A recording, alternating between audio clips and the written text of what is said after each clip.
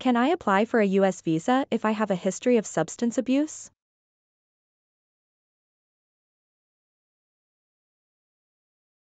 If you have a history of substance abuse, it may impact your ability to obtain a U.S.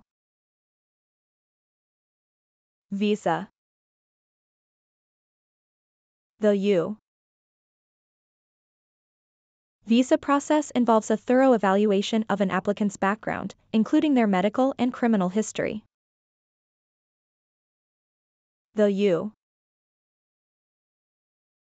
Department of State, which handles visa applications, considers substance abuse as a potential ground for visa ineligibility.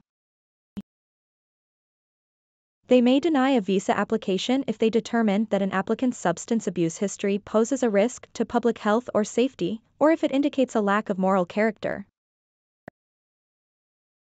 However, each visa application is assessed on a case-by-case basis, and having a history of substance abuse does not automatically disqualify you from obtaining a U.S. visa.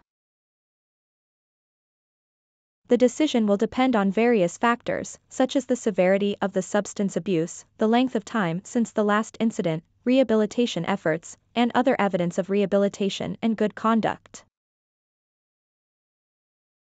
It is important to be honest and transparent about your history during the visa application process. Falsifying information or concealing your substance abuse history can have serious consequences, including permanent visa ineligibility. To navigate the U.S. visa process and obtain specific guidance based on your situation, it is recommended to consult with an immigration attorney or an accredited immigration advisor. They can provide personalized advice and assist you throughout the application process. Thanks for watching. Please like and share this video.